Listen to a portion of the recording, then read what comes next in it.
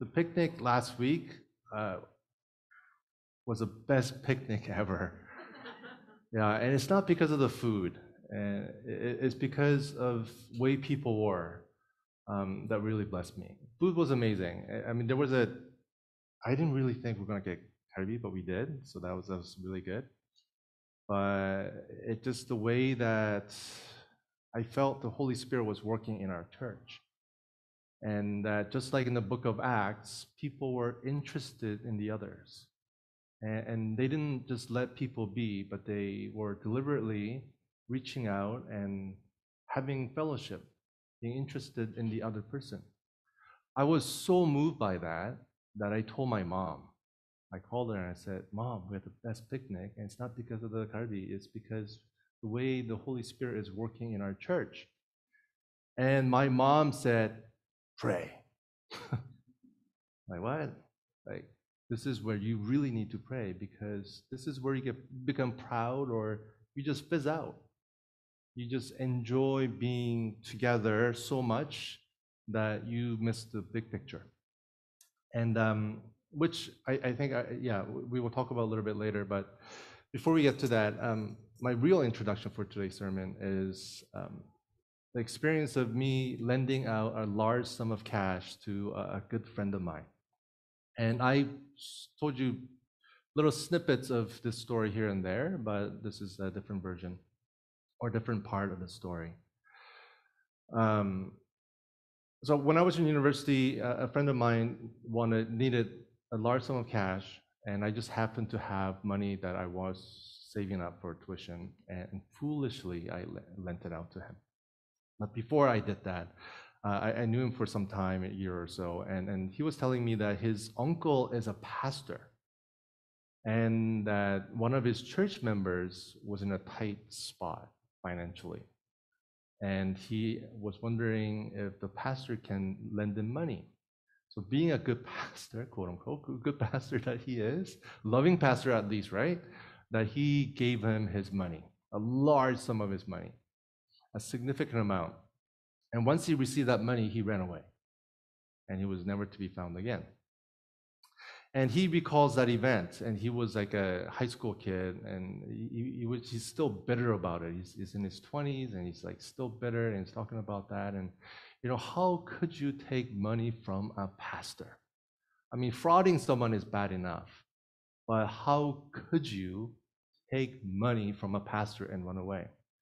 And the interesting thing is that is exactly what he did to me. Yeah, I was struggling pastor, trying to get my undergrad and pay for my tuition and working 3 jobs. And he took my money, gambled it away, and he paid back part of it, and then he ran away. He flew back to Korea.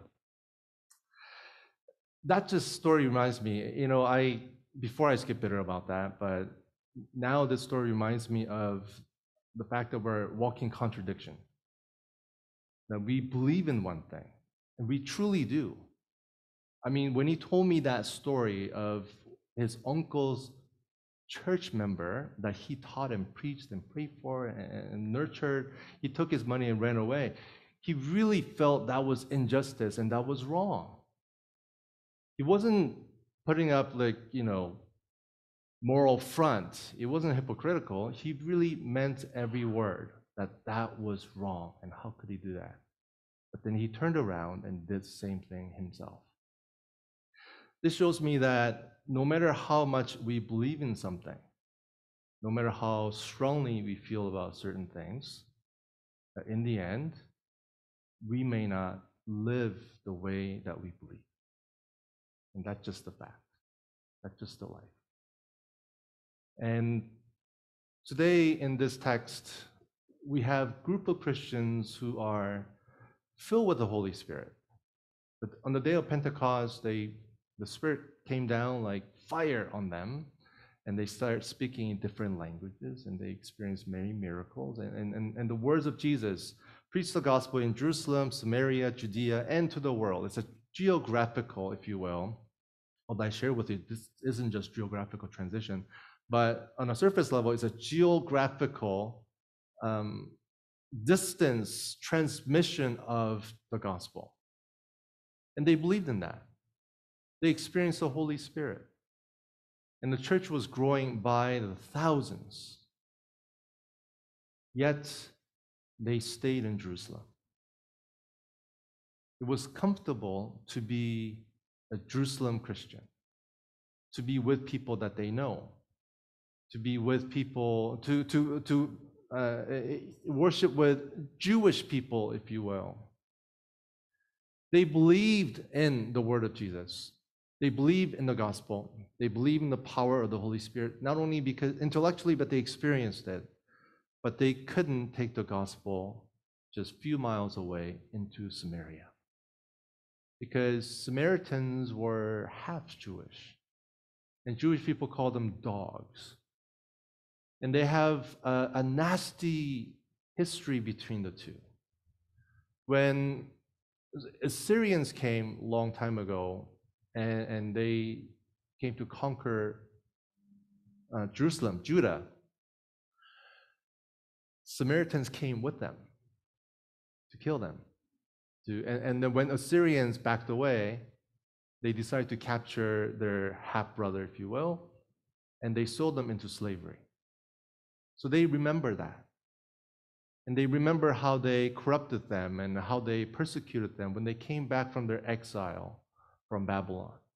A lot of bad blood between these genetically, ethnically very close people. To preach the gospel to them would take a lot. They believe that they should, they know that they want to, but the way they lived was contradictory to what they had in their heart. And today we see that after the death of Stephen at the hands of Paul and his orchestrating party, the church scatters. And they scatter to Samaria, Judea, and to the rest of the world. And from there, the story of Philip gets highlighted. Christians didn't become missionaries, they didn't share the gospel because they really believed in God and they really believed in this commission of Christ, but because they were driven out. And God used that. Before I go any further in my sermon, I just want to give you a heads up that today's sermon will not help you maybe with your loneliness or your sins, or maybe, I don't know, to mature right now in faith. The sermon will be applicable to you many years from now on, and including myself. I'm shy about sharing the gospel. I pray for my neighbors and I make contact with them and I pray for opportunities. One of the person that I've been praying for is Igor. He's my Slovakian neighbor found in the neighborhood, and I run into him and we talk. And I'm just praying that God will open opportunities so that I can share the gospel with him. I really like Igor. I love his stories. He's a Yugoslavian, and he tells me many, many good stories from when he was young. Anyway, but we can't forget the commission of Christ to share and make disciples. And when you hear that, you feel, that's not for me. I'm not ready, and I don't want to get ready, and I don't want to think about sharing the gospel, let alone going out of my comfort zone to share the gospel and make disciples. You would have to inconvenience yourself greatly to journey with someone at a prolonged period in close proximity, risking your reputation, risking being backstabbed, and risking all of your effort coming to nothing. Sharing the gospel, making disciples is not a priority for us, for many of us. But knowing God, experiencing God is, but transferring that experience and knowledge of God to somebody else for some reason is not. But what I'm saying to you is that one day it will be. It will be. Not a prophet, but I predict if we're going to be Christian, and if we're going to be church, there will come a day where you and I will want to share the gospel. You and I will want to make disciples because we have been made disciples through Christ. And you can't help but to share him. I know you don't believe me. And if I were in your shoes and somebody said that to me when I was a young man, I probably wouldn't have believed them either. I would have agreed with them. I would have maybe anticipated, but there's a gap. So it's hard to see. It's like trying to buy Tesla before Elon joined Tesla, right? There's a big gap of where we are and where we will be in the future. But I'm telling you that this is where Holy Spirit will lead us. I'm certain of it. And if he doesn't, we're in big trouble. But I know he will. Here, Philip is led by the Holy Spirit. And he is in Samaria. Even in Jesus' ministry, Jesus only visited Samaria once. Never again after that. He met the woman at the well, and never after that. Jesus focused his ministry in Jerusalem, or south of Samaria. And here, we need to take notice of three things. And I'm giving you a tip on how to read a Bible too, but three things. One, you need to look at where he is. And I explained to you in somewhat of detail that Samaria is significant. But this is one place where people, Jewish people, do not want to go. And secondly, I want you to notice who, not only where, but who Philip encounters. So putting aside Samaria, that this is a place that Jewish people would not venture into, that Jewish people at the time, disciples were very content to do God's stuff in Jerusalem, but not in Samaria.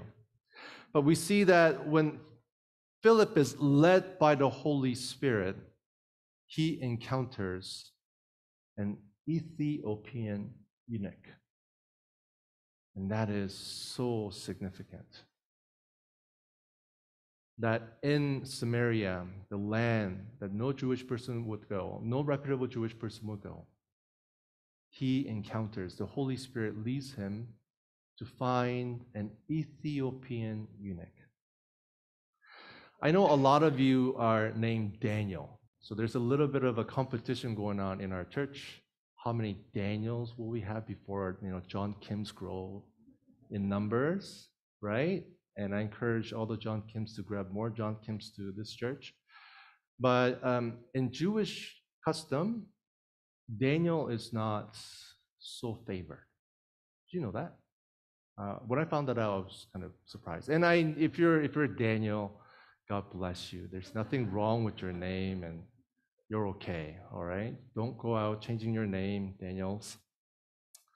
But Daniel, according to, not in the Bible, but in history and logic and culture, he probably was a eunuch. He never married, that's certain in the Bible. And when people came back to Jerusalem, Daniel was alive. But he never came back himself. He stayed. And that's one of the question marks. Why didn't he come back? And Daniel, as wonderful stories of Daniel in the Bible, right? The prophecies, his courage, standing up to the courts and risking his life, prayers that he offered to the Lord, knowing that that would get him in trouble and that would get him executed. He never abandoned his faith. Yet, in Jewish people's mind, Daniel is not favored because he cannot reproduce. In reproduction, Jewish people believe will come the Messiah. If you cannot reproduce, and you see in the book of Genesis the fight and jealousy that goes on when they're, who's sleeping with who, and who's getting babies, and who's bearing a child and a son. And in the same way, Daniel couldn't reproduce, and he was not favored. Why does God move Philip into Samaria only to run into a eunuch who's not even a Jew, who's not even a Jewish person, who cannot reproduce? His line ends right there. Up until now, your religion grew if your family grew. Your religion grew if your nation grew. It all meant the power of the virility of human being. How many kids can you have? How many wives can you have? How many sons will you have? And how much money will you have to support all this so that your tent may be enlarged? But the Holy Spirit had a different idea. It's not by might nor by power, but by the Spirit of the Lord. That new Jerusalem, the new church, the new kingdom of God is not ethnically oriented, but it is passed on by the Spirit, by faith. No longer your ethnicity, no longer your virility, but God takes Philip to meet a eunuch who cannot reproduce, who will not be good use to him in Samaria. Wouldn't you want strategically a high-ranking Samaritan, a male who has his deep roots in that region, who has influence and can rally people? But no, he's a traveler. He's from Ethiopia. He's a eunuch. And God says, go preach the gospel to him.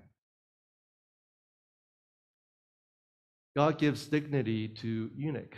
God gives dignity to a traveler and a stranger. That the gospel is not for people that we're close to. Gospel Christians cannot mingle within the boundaries of their comfort zone. That we must welcome, encounter, and be with those that we inherently consider less.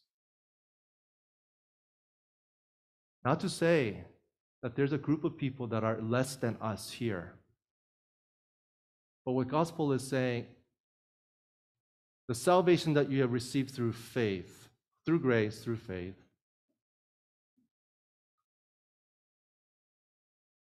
must be transmitted to those who you think is less. Where Christ came down, made himself nothing, and he was with you. Live like him. That's the message. Still, this message, I'm sure, is daunting and is heavy on our heart, and we don't want to kind of live like this. I understand. But the Holy Spirit will lead us there. And the hope that I see in this text is this. When the Holy Spirit told Philip to go talk to eunuch, if you can have that verse up, that'd be great. Go over and join this chariot. And next verse. So Philip ran to him. Holy Spirit didn't command him to run. It was Philip's choice. He ran to him. He didn't call out and say, you eunuch, inferior man, you, let me tell you about Jesus. But he ran. Why did he run? Because he wanted to share the gospel. He wanted to give him what he has. And he felt that he was equal in every way as himself. There will come a day for us where we too will feel that his burden is light and his yoke is easy. What we think today is difficult and challenging and daunting for us, he will get us running. He will fill us. He will teach us. The Holy Spirit will bubble and fizz in us that we will run in sharing the gospel, will be a burden and yoke that is easy and light. I promise you. As you become a disciple, the day will come where sharing Jesus is easy. I used to have a great trouble sharing the Lord. But if you give me time of the day, I can tell you how Jesus was my light. And I can talk to you about that for at least 10 minutes. Okay, a little bit more maybe. But I can tell you from my own life why Jesus is the light. Not abstract, like Jesus is bright and he shines. I can tell anyone about the time when he shed the light on me and said, John, life is not about you.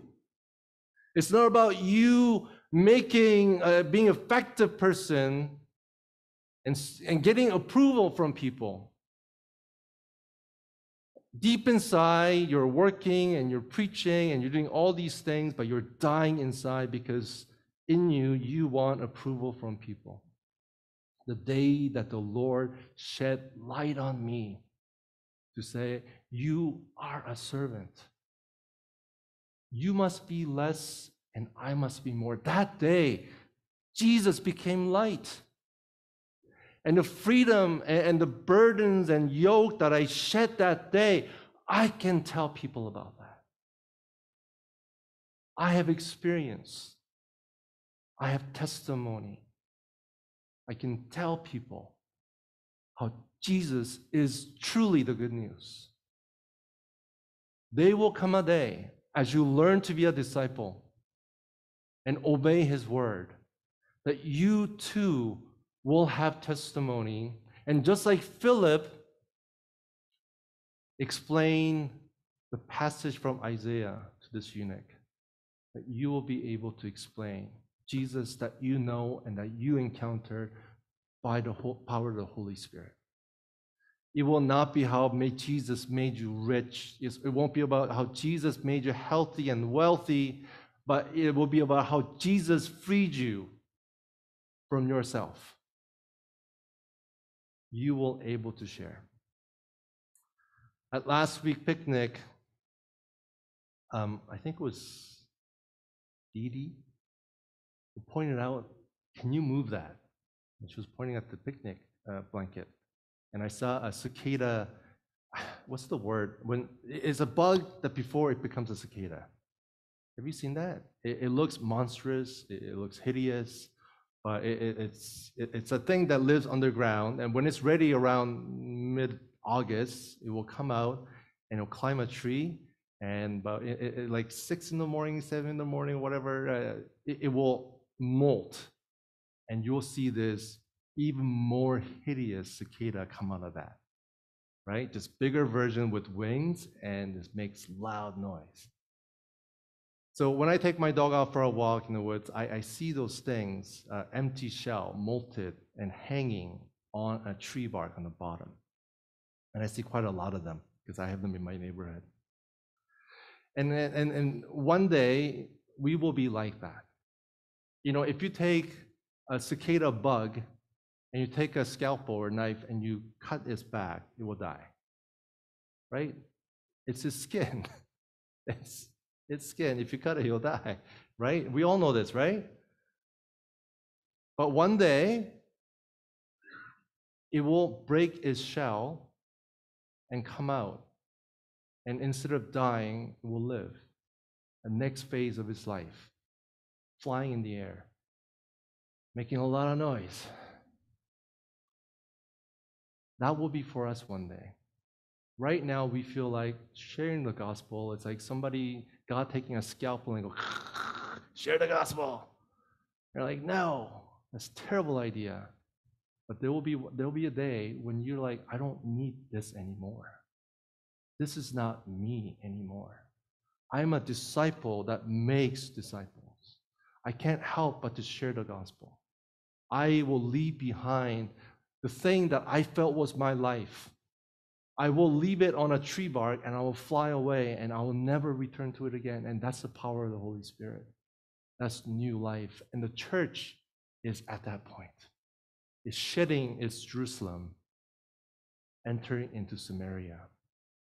And you will once again shed that skin and leave behind that form and go to Judea and to the world. Brothers and sisters, we must wait for this. We must diligently wait for the Holy Spirit and pray for this. Even though we may feel like this is not for me, this is not happening for me, but Holy Spirit is leading us to Samaria. He will take us there. We must be ready to share the gospel by becoming a disciple ourselves. And surprisingly, the answer is so elemental that we In order for us to encounter our own Ethiopian eunuch, we must encounter Christ, who met us when we were sinners and we held no value. Collect testimonies. Let God transform you. Slay your sins. Bring your sins and your weaknesses and brokenness to Christ. Let Him work on it. Whatever idols you have, whatever identity that you're holding on today, that I want to be this person, that's killing you, by the way. Bring that to Christ and see what He says. See what He says and see how He transforms you so that you can molt out of your skin. Let us pray together.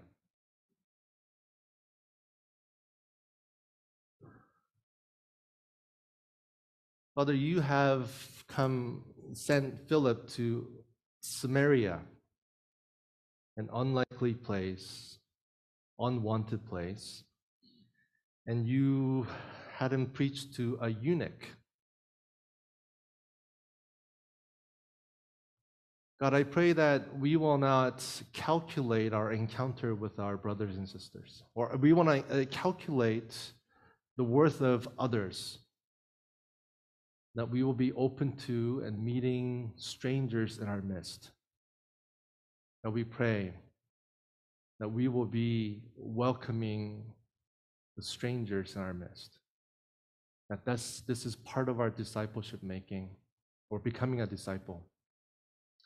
That we will love, we will be hospitable to strangers among us. That we will open our hearts to those who we consider less and repent that this is how we feel. God, we pray that we will approach those who are different from us. But before that, let us experience Christ, who loved us as we are. Help us to become a disciple. Let us collect testimonies through slaying our sins, cutting down our idols, and surrendering the lovable and wonderful identities that we're seeking and building. Help us to be a servant. Humble us, God, that we may truly know the love of the Father that He has for us. We pray in Jesus' name. Amen.